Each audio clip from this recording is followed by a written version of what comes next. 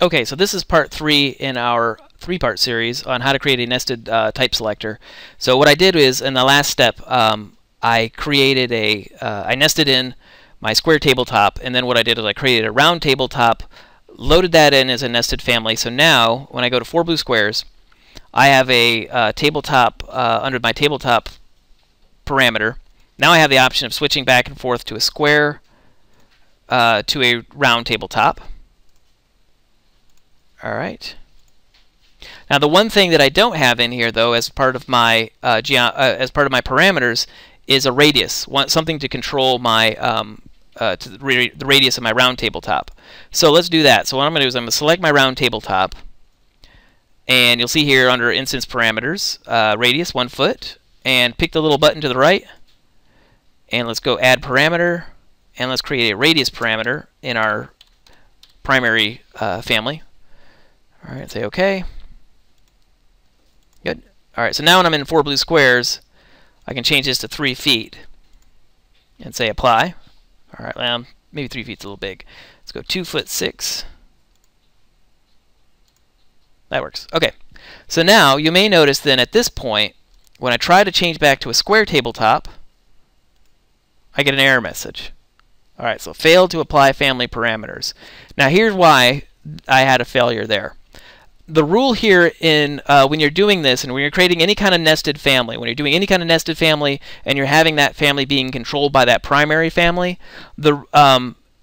every nested family has to have the exact same parameters as each other. Because, for example, when I switch back to that square tabletop there and I just created that radius parameter, it doesn't have a value in the square tabletop. So it's got nothing to really plug in for the radius when it turns into a square tabletop, so that's where the error occurs. So what we have to do is then go back into that nested family for our square tabletop and create a radius parameter. All right, so let's do that. So let's go to, on the browser, scroll down under parking, and I'm going to go to square tabletop. There it is. All right, so select, so highlight square tabletop, right click, and say edit, and that'll bring you into your family. All right, so there's my square tabletop family. All I have to do here is just go to 4 blue squares. I'm going to go to add parameter, call it radius. All right, make it an instance parameter. So it's exactly the same as the other one. And then give it a value. Any value will work. So I'm going to say 2 feet. All right, so there's radius. Create it, say OK. And then now I want to load that my new square tabletop with the radius parameter. I'm going to load it back in. All right, I'm going to say overwrite existing version. Okay, so hopefully, with any luck, when we go back to 4 blue squares, we can now switch back to a square tabletop. Yay! All right, I can change the width and height of the square tabletop. All right, I don't really have to change the radius because it really doesn't. It's just there as a placeholder in the square tabletop. So I'll say OK. Switch back to the round tabletop. All right, change my radius to 2 feet. Good, and then go back again. All right, square tabletop. Good. So now I've got so now that's basically your basic type nested type selector. All right, then the last thing we're going to do is then create that round base, and we're going to do basically it's following the same exact method. I'll do it a little bit faster since it's basically just kind of a repeat of that. All right, so let's save this. So there. Right, so obviously when we're going to create that round table base, we're going to go back into the round table base family, delete the geometry, and then use a rotation command to create that round table base. All right, so let's save that one more time. I'll say close. All right, close my square tabletop. All right, and then let's go back into our square table base. All right, I'm going to do a save as, so this will be our round table base.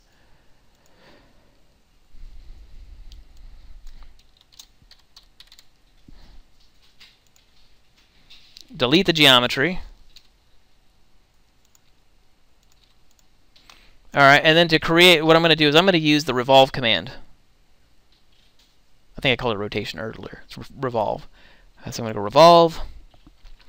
Alright, the revolve, basically you have to do this in one of your elevation views, so let's do it in our front elevation.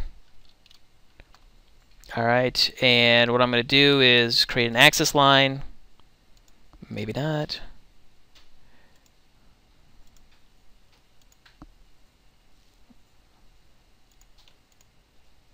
Alright, so I'm going to create an axis line there, so that'll be my point of rotation. And then for that base, you can really make it as sculptural as you want, you know, as fancy as you want. So I'm just going to do my boundary line there.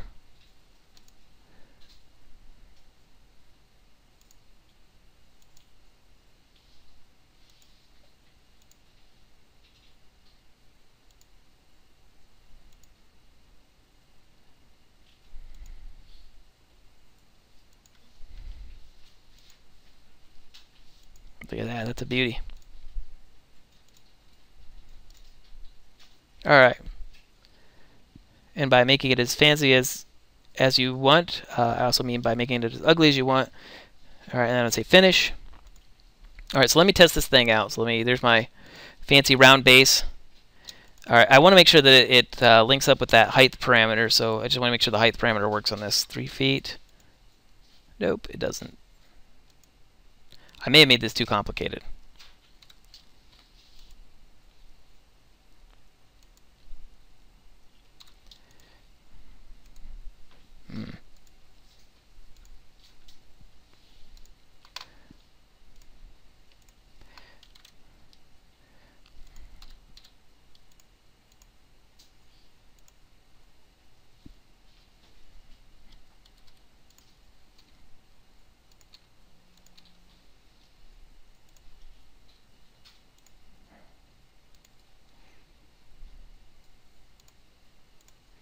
Okay, now let's see if that height will work.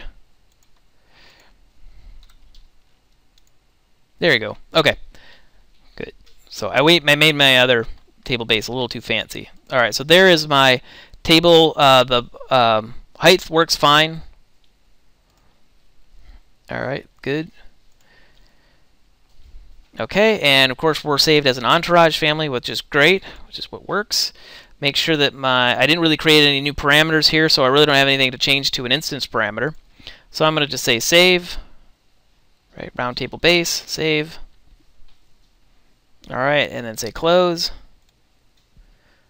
Go back to my original family. Alright, and then of course when we load this new nested family, got to go in through the back door. So you got to go into insert, and you got to load family.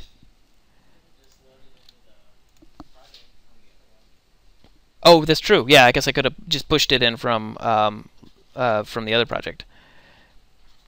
All right, so let's see. Round. What do we say? Round table base. There it is. Say OK. All right. So then when I go to 4 blue squares, then under table base, I have an option of creating a round table base. There you go.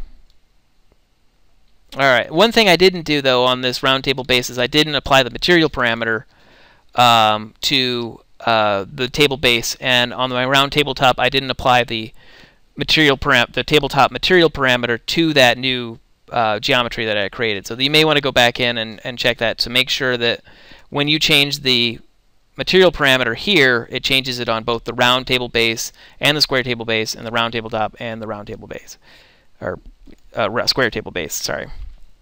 Alright, so that is basically it for this project, and I think at the end what you have to do as a part of the assignment is to create a couple of types for this family here. Let's see, there is a 4x4 with no chairs, 3-foot radius round with chairs, and a 2x4 square with chairs. So let me just create one of those for you real quick. But to create a type, what you do is it's basically up here, family types, and then I'm going to say new. And my new type is going to be I'm going to call this one 4x4 with no chairs. So 4x4 and 4x4 square, sorry. No chairs. Alright, so make sure the width is, make sure the tabletop is square. That's good. And let's go with my square base. Alright, 4 by 4. That's good.